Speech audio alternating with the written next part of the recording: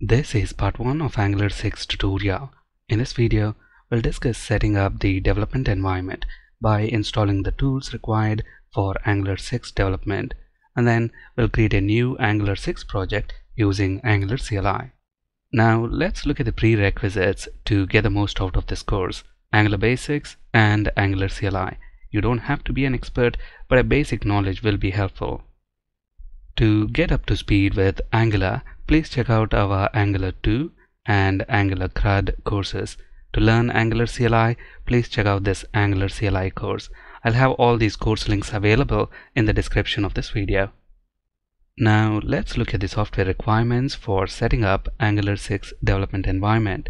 You need Node 8.x or later and NPM 5.x or later. To verify the version of Node you have on your machine, execute this command on the command prompt and make sure you're running command prompt as an administrator.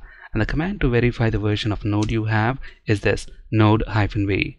To verify the version of NPM you have, use npm-v. As you can see, I have the required versions of Node and NPM on my machine. If you don't on your machine, then download the installer for your operating system from this URL and then follow the on-screen instructions. It's going to install the required versions for both Node and NPM. Next, install Angular CLI. It's a command line tool that helps us create Angular applications quickly and easily while still following Angular's best practices and conventions. It's a great tool to increase your productivity as an Angular developer. For Angular 6 development, we need Angular CLI 6 or later. If you are installing Angular CLI for the first time, then execute this first command, npm install -g @angular/CLI. It automatically installs the latest version. On the other hand, if you already have Angular CLI installed on your machine and you want to upgrade it to Angular CLI 6 or later, then execute this second command. This command is very similar to the first command. The only difference is in the end we have included @latest. On my machine, I have already upgraded to the latest version of Angular CLI. To verify the version of Angular CLI, use this command ng-v. Notice on my machine I have 6.1.2.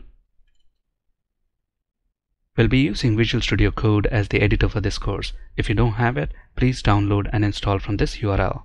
With this, we have our Angular 6 development environment ready. Now let's create a new Angular 6 project using the Angular CLI. Here is the command ng for Angular CLI itself, new for generating a new Angular project, and then the name of the project. I named it Angular 6 project, but you can name it anything you want. This -d is try-run flag. This flag instructs Angular CLI just to list the files it's going to create. It does not actually create them. This is a great option because it lets us see what files will be generated without actually creating them. These are the files that will be generated as part of this new Angular 6 project. Because we have used the try-run flag, Angular CLI didn't actually create them. It is just listing these files so we know what files will be created as part of this project. In our case, we don't want the spec file for our app component. Spec files are for unit testing. We'll discuss unit testing later. To skip generating spec files, use --skip tests option. Notice at the moment we are not using the dry run option, so when we execute this command, it will physically create the Angular project and the required files.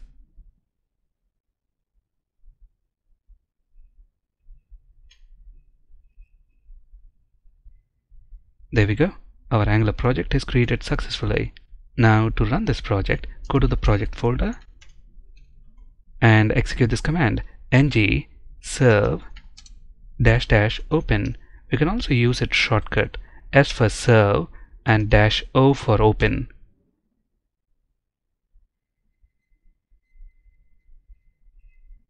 There we go. We have a working Angular 6 project.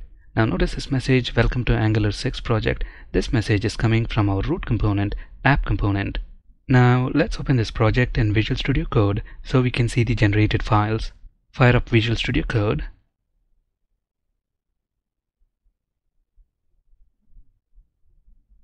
Click on the File menu and then select Open Folder. Select this folder which contains our project and then click this button, Select Folder. The Angular project structure and the files have not changed that much between Angular 5 and Angular 6. One change that I can point out at this time is the Angular CLI configuration file. Prior to Angular 6, the Angular CLI configuration file is called angular-cli.json. In this version of Angular, that is Angular 6, it is called just angular.json. As you can see, they knocked off -CLI from the file name. It's not a simple file rename, even the file format is slightly different. In addition to this Angular CLI configuration file, in this generated project, we have several other files and folders. If you are new to these files and folders, please check out parts 7 and 8 of Angular CLI tutorial. In the project root folder, we have the source folder. This source folder contains the application source code, that is, the components, templates, services, styles, images, and anything else the application needs. Notice we also have some files outside of this src folder. These files are meant to support building, testing, maintaining, and deploying the Angular application. At the moment, the server is running in watch mode, and this message, "Welcome to Angular 6 project," is coming from our root component, which is present in the app folder. Here is our component class. Notice the title property contains the message we see. Let's change this to Angular 6 project tutorial. When we save our changes, the server picks up the changes because it's running in watch mode, compiles them, and reloads the browser, so we see the updated title, Angular 6 project tutorial. Finally, let's confirm this Angular project is using Angular version 6. For that, let's open package.json file. Notice here, all the Angular packages version is 6.1.0 and Angular CLI version is 6.1.2. That's it in this video. Thank you for watching.